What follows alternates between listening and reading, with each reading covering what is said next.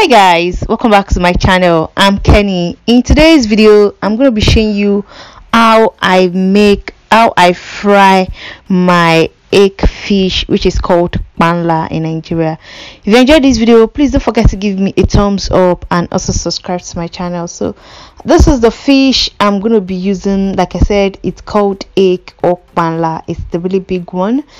I took it out of the freezer yesterday and I left it out for it to defrost overnight, so it will be easy for me to cut it and work with it this morning. The first thing I'm going to do is rinse the eyes that is left on it. I'm going to rinse it out, and I'm going to use knife to scrape away the scales on the fish.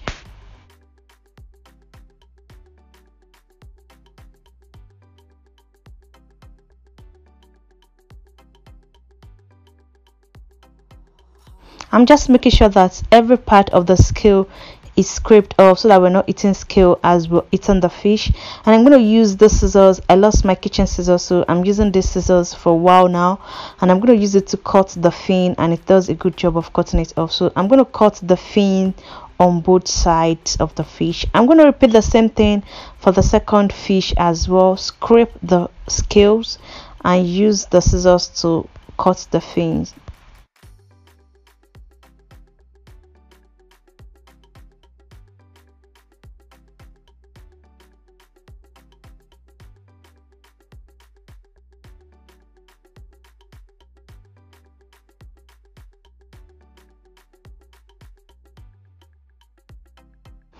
I'm going to tidy that place up and wash the fish one more time.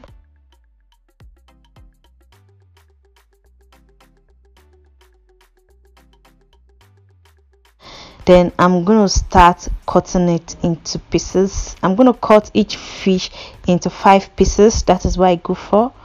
It's not really like equal. I just cut it how I feel like I'm okay with it. I cut each fish into 5 pieces.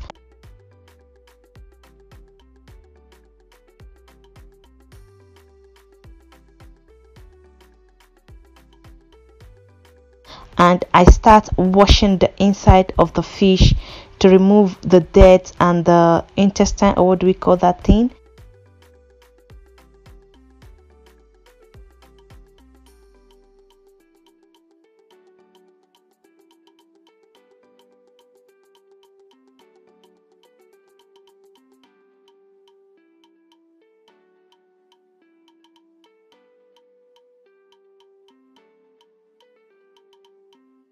Then once I'm done with that, I'm going to rinse the fish one more time and start seasoning it. These are the things I'm going to be using to season it: table salt, liquid Maggi, which is liquid seasoning, multi-purpose seasoning is what is in that old time container, and my onion, ginger and garlic paste, which I'm going to show you how I make it in this minute.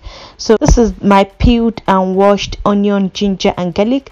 I'm going to put it in the blender and add vegetable oil in it. I'm going to add a teeny bit of water in there too, so it's easy for me to blend it. And this is what it looks like after blending it. It forms a paste which I can use in any meal I want to prepare, or season fish and chicken and things like that. So I'm going to start seasoning the fish now. I'm adding a teeny bit of salt, the liquid seasoning. I prefer liquid seasoning to Maggi that you have to like they have to break into crumbs. At times it doesn't like enter the fish like liquid seasoning does. Then I'm going to use the multi-purpose seasoning as well, which I get from African shop, just like the liquid seasoning too. I'm going to put it in the fish, and the blended onion, garlic and ginger paste, I'm going to put it in the fish as well, and I'll mix everything together really well.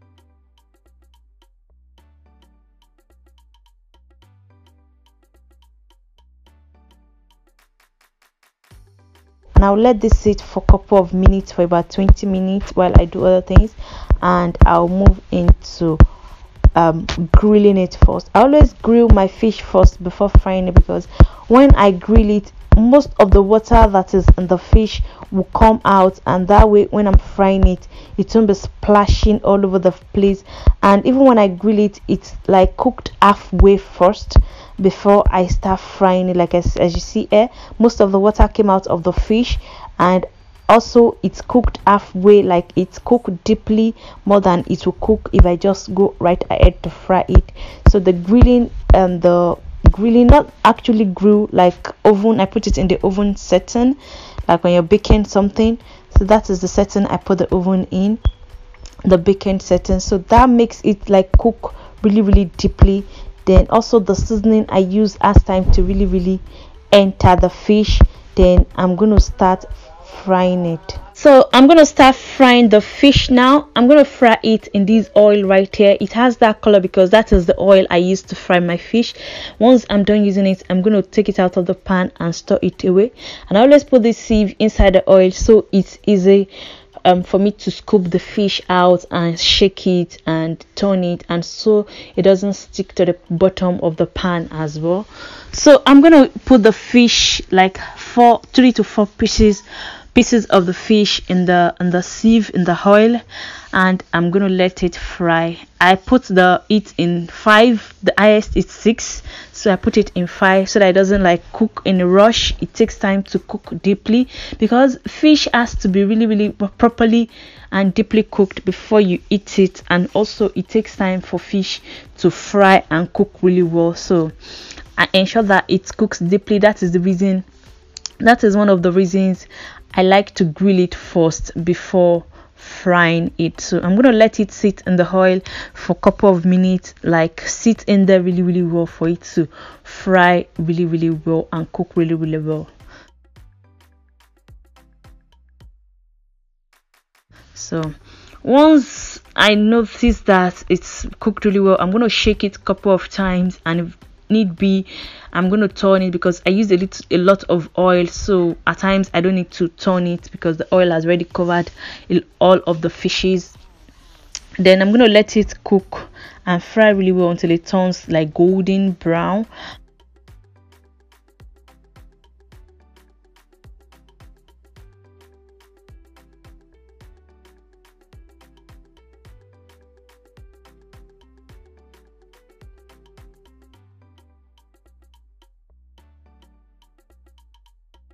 And once it turns golden brown and I'm liking what I'm seeing, I'm going to take it out of the oil, let most of the oil drip back into the pot and take it away. So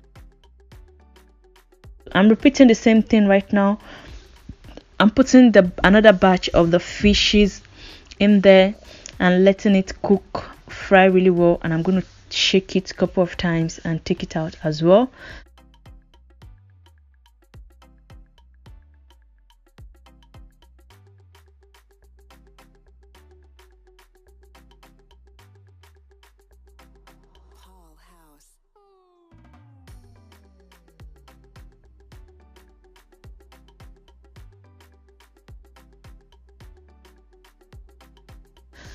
And this is the last batch of the fish, the one that contains 2 tails and 1 middle one, the flat one. So I'm going to let that like cook really well as well.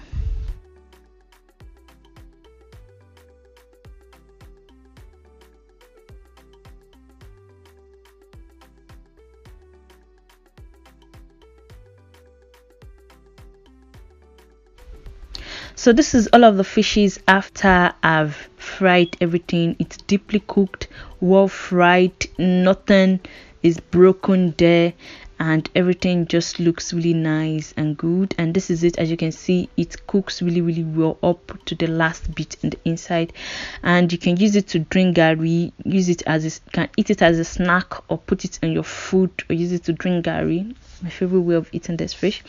And I'm gonna put it in my multi-purpose soup, my umyobe. I'm gonna put some fishes in there and let them water, like really get a soak of the stew.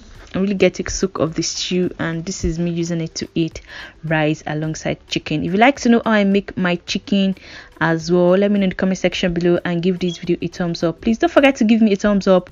Don't forget to subscribe to my channel. Don't forget to leave me a nice comment in the comment section below. Bye guys.